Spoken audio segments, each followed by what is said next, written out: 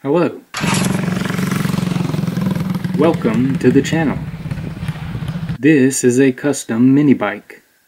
It started life as a mongoose excursion. In order to fit the engine, which was donated from my old lawnmower, the frame was extended using bicycle bits. The engine, a 6.75 horse Briggs flathead, had to be converted from its horizontal position. To do this, I started by removing the governor, and I welded this section of the engagement shaft onto the connecting rod bolt. This allowed for the engine to be lubricated via splash lubrication in its new position. With the bike put together, it was ready to undergo its first test drive.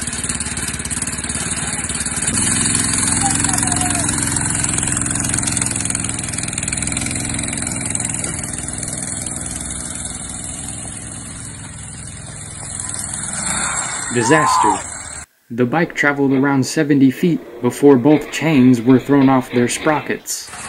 This was likely due to me welding with less than satisfactory precision, which led to a wobble being introduced in the drivetrain.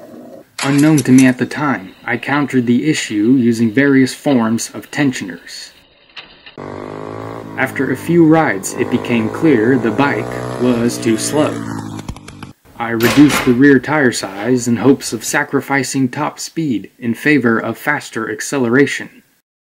Immediately, the bicycle chains I had been using were torn apart from the torque. This setup required an upgrade. With the underlying issue of the wobble still cursing the bike, the project was put aside for a few weeks. Upon revisiting the bike, I decided I wanted even more power. In this version, I used sprockets with hubs for my jack shaft.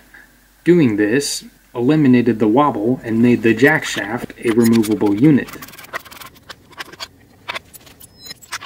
The chassis was ready for its new engine. For this, I chose a 140cc 4-speed, and this proved to be too much for the frame. Using strategically placed gussets, strength was scavenged. However, a new issue presented itself in the form of the rear wheel bearings gaining increasing amounts of play. With this discovery, I made the decision to remove my custom swing arm and start from scratch. Stay tuned to see if the frame will bend in half.